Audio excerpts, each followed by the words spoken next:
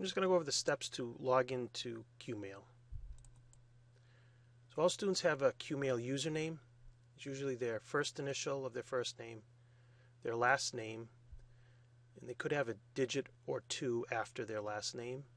Then it's the @qmail.qcc.edu. Also remember that Qmail is hosted by Google. So we do have a sign-on link from the Q on the main page, and I'll show you that in a minute.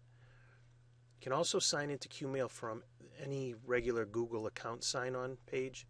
Just remember to enter in the full username with the @qmail.qc.edu with your password.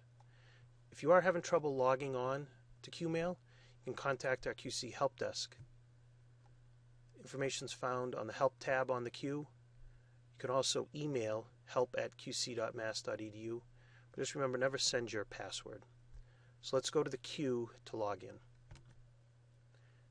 From our main school website, we'll click on the link to the Q in the upper right corner.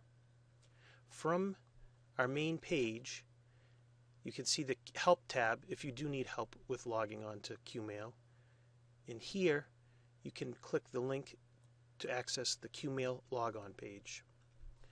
On this page, you'll be able to enter in your username.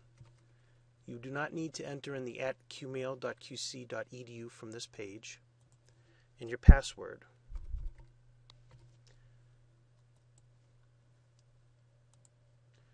And now you'll be logged in to Qmail. To log into Qmail, you can also go from the main Google web page, look for the Gmail link, click on the Gmail link. Here you can look to sign in.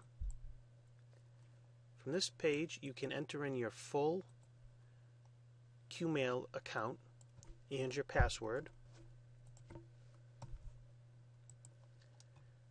And here you can also access Qmail. Good luck using Qmail.